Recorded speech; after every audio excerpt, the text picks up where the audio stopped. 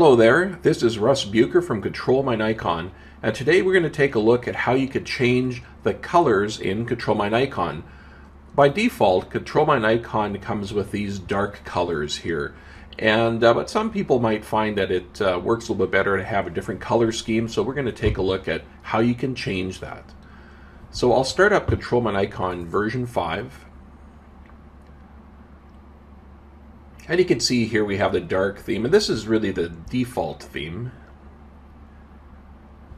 To change the theme, go up to the Tools menu, then down to Themes, and click on that. So this brings up the Themes window.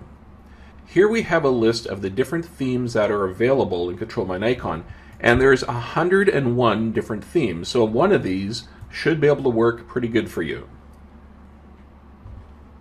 I'm just going to close this, and let's bring it back up. So we go back to Tools menu and Themes, and here we are. So let's try some different themes and see what happens.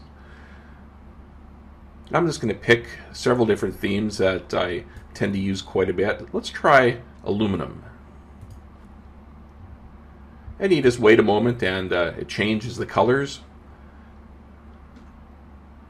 Sometimes when you're working in a bright room where maybe you have some sunlight coming in the window or the lights are on, having a lighter theme is a little bit easier on the eyes. If you're working in a darker room, then you can go to a darker theme, and this is also good on the eyes.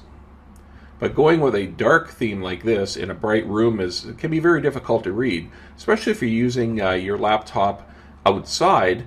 Having this dark theme here is really just too dark on most monitors, so you'd go for a lighter color. Let's try some more. Let's go for garnet.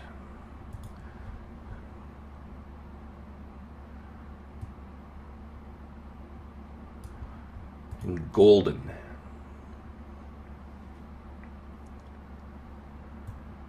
And a bit of a metallic look here with mac metal.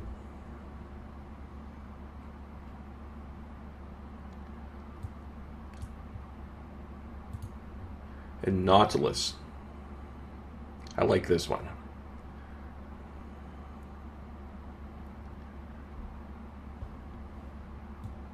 Let's see what else we have. We have opus.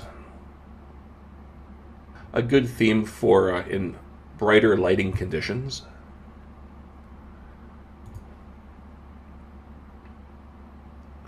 Pulsar, also very nice.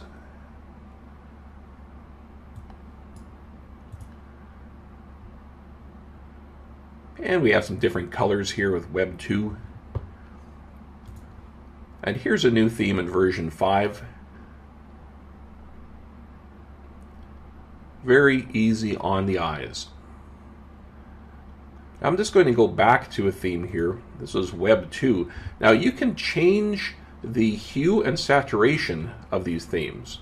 So if you go down to the slider here, you can change the saturation. So you can see we have blue and we have this orange color here. But if you bring the slider to the left, you'll see these colors become a bit more washed out. They're less saturated.